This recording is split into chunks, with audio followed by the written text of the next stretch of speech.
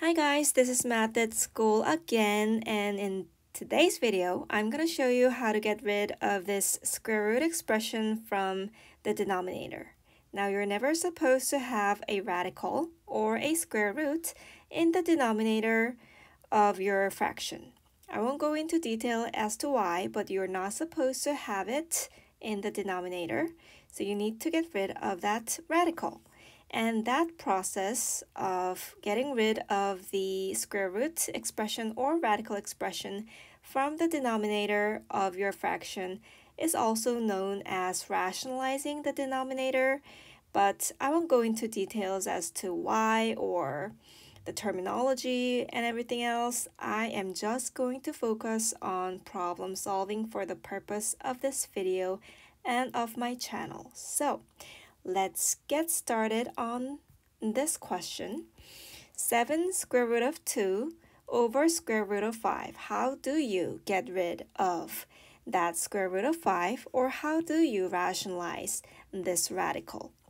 Now, I'm going to show you how. What you do is you copy down the original expression, and then you multiply this original expression with a number 1.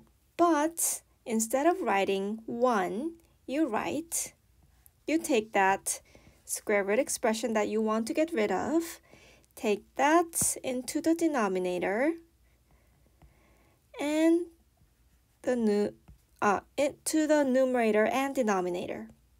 Now, this expression, square root of 5 over square root of 5, is equal to 1. And multiplying 1 to a value will not change the value of the original value. For example, if you are multiplying 1 to original value of 100, the value stays as 100. If you multiply 1 to 1,000, the value stays as 1,000. The value does not change. So, multiplying 1 or square root of 5 over square root of 5 will not change the original value, but it will help you get rid of that radical sign from the denominator of this whole fraction. So, let's see what this ends up getting us.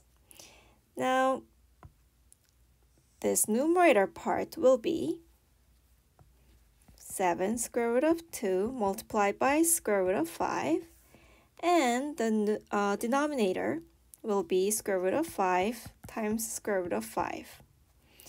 That'll equal to square root of 5 squared and 7 square root of 2 times 5, which is also equal to 7 square root of 10 over 5.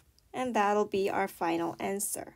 Now, in order for you to process this multiplication, you needed to know 2 rules of radicals. Rule number 1 is that square root of a times square root of b is equal to square root of a times b. And rule number 2 that you needed to know in order to process the multiplication above is square root of a squared is equal to a. Because you can think of it this way, you can cancel the square root sign with the power of 2. And hence, square root of a squared ends up becoming a equal to a. So as long as you know these 2 rules, you could process this multiplication and end up with our final answer of 7 square root of 10 over 5. Let's just do one more to make sure that we know this for sure. Now, I have square root of 5 over 3. Now, there's another rule that I want to mention.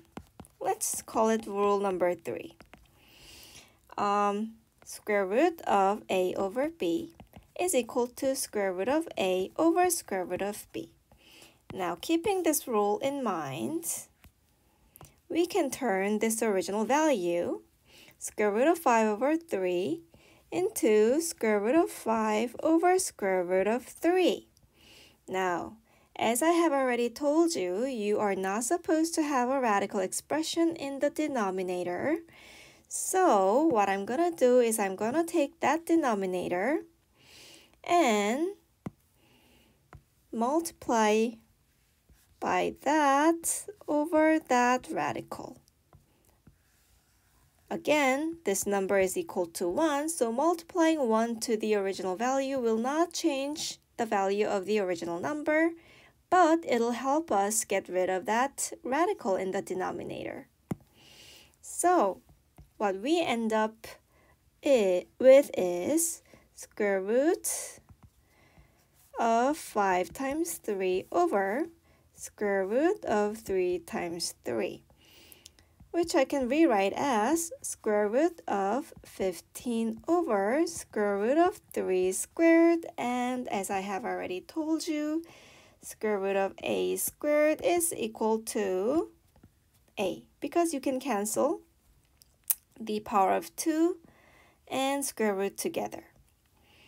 So I can cancel the square root sign with power of 2, and what I end up with here is square root of 15 over 3, and that'll be our final answer for this second problem of this video. Now, if you are not familiar with these rules that I have mentioned, then what you might need is my worksheets and my formula sheets that I have uploaded on my MATHit school at www.mathit.school. I have formula sheets, worksheets, and video solutions to each and every problem that appears on my worksheets in subject areas like these. You can access those by clicking this button right here. And meanwhile, this is it for today's video. Thanks for watching, and please like and consider subscribing my channel. It really helps with my mood and my everything, so please consider that. Meanwhile, this is it, so I'll say goodbye and I'll see you later with another video. Bye!